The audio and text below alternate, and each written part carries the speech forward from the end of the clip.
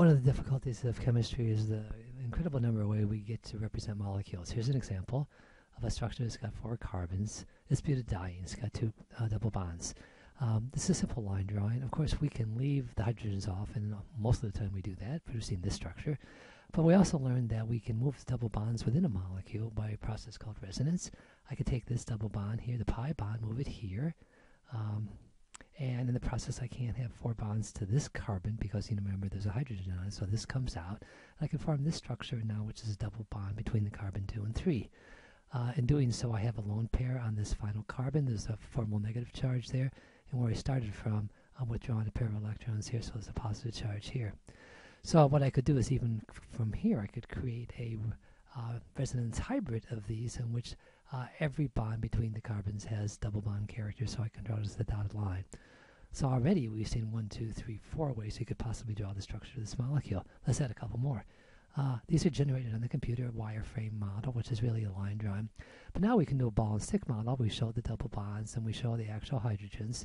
So this is yet another way to show them. And of course, it's not actually to scale, so we could actually draw what it might look like in a space flow model in which the grays are carbon and the whites are hydrogen.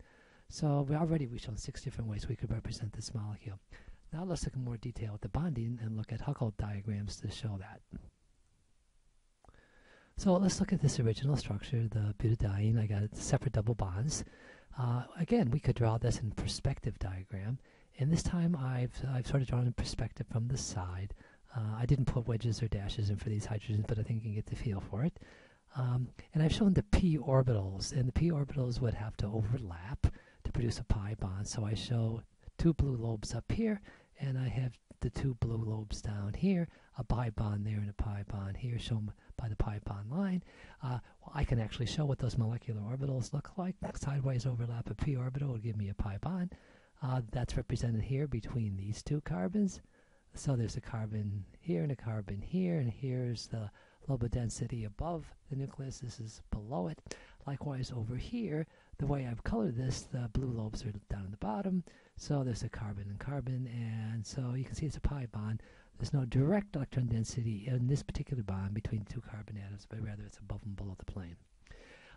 Now I can take the same perspective diagram with the p orbitals, and instead of looking at it side view, let's look at it top down. And sometimes that's an easier thing to do.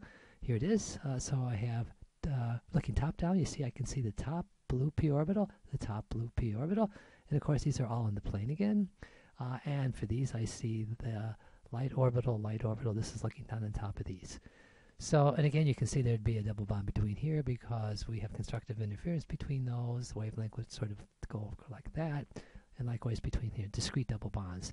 Now, from a Huckel diagram perspective, we can show this simply, all this is simply showing, again, just showing the pi bonds as a line with 4 p orbitals. The top 2 are, the 2 on the left are shaded on the top, as illustrated over here, and the bottom 2 are shaded there.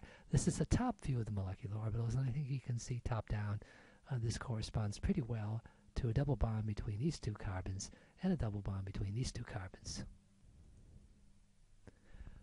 Let's look at the fully resonant hybrid of this molecule, in which we said maybe we could draw this with a partial double bond connecting each of the carbons.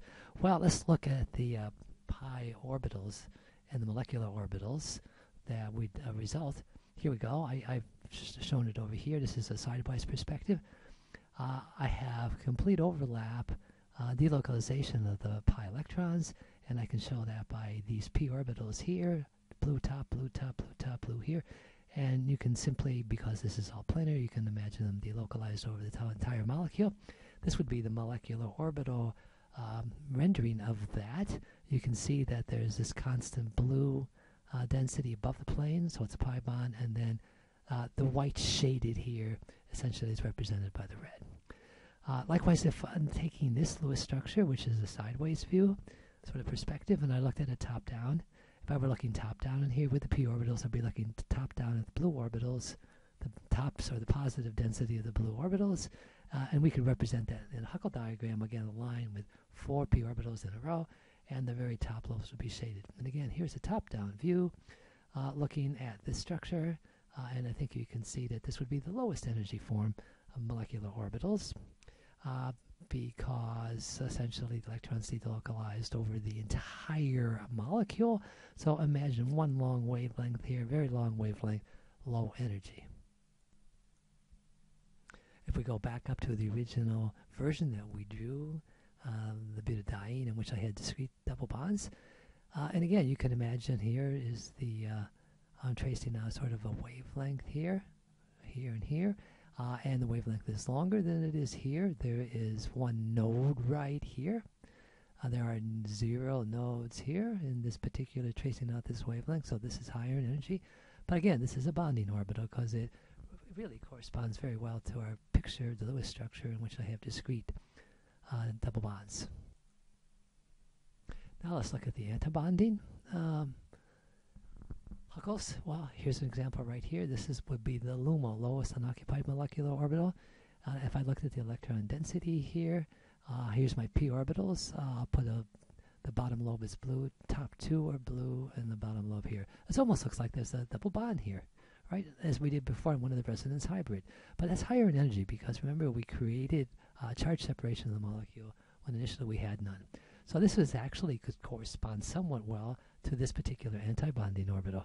And again, this is the sideways perspective.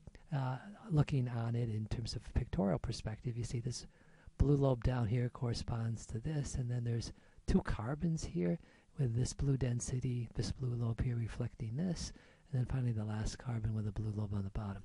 Now if I were to take this sideways view and look at it top down, like we've done before, again everything is planar here, so again this is what it would look like, the 2 blue lobes in the middle, and one could imagine the equivalent of a double bond between those because of the overlap, and then the white lobe sticking out corresponding to the red lobe here, the white lobe corresponding to the red lobe here, and this would be the Huckel that result from that.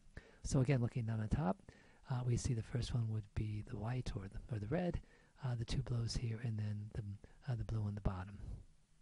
So again, here we have, if we traced out the wavelength, we'd have a series of nodes. Here we have 2 nodes now, and we're getting higher and higher energy the more nodes we have. So this is definitely an anti-bonding orbital. And of course, this would be a top-down view looking at, for instance, the molecule sort of oriented like this.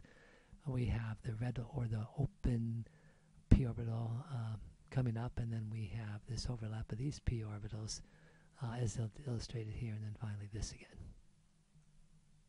Finally, let's look at the last MO, and that can be shown here in the sideways view, in which we alternate between the blue lobe pointing up and the blue lobe pointing down. So you can imagine the nodes in this particular molecule. It's got the highest number of nodes. I cross over here, 1, 2, 3.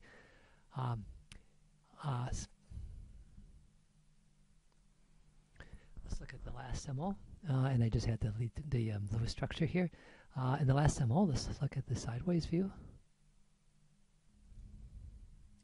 Now in the last example, I actually had to remove one of the Lewis structures, would be an antibonding orbital in which there are no sideways overlapping interactions possible because each of these p orbitals is out of phase with the one next to it.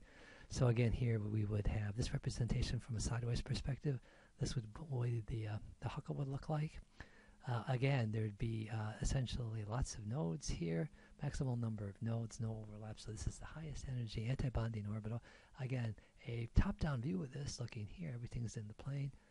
2 blues on the top, those represents the top of the p orbitals. And again, a linear Huckel diagram with p orbitals on the line would just show alternating blue shaded and then the red shaded or the open ones, and you can see where the nodes would be. So this is the highest energy, and this is a top-down view.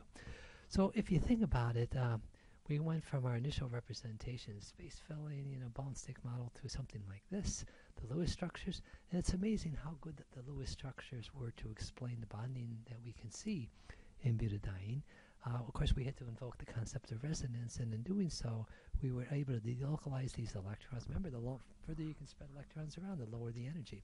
So people discovered resonance before they knew anything about molecular orbitals, but now we know that the lowest energy molecular orbital is one in which the electrons are most delocalized. Likewise, we were able to really draw 3 Lewis structures corresponding to these 3 MOs. We couldn't do it from here because there's really no pi bonding interactions at all. I guess we could draw it, but with no pi bonding interactions.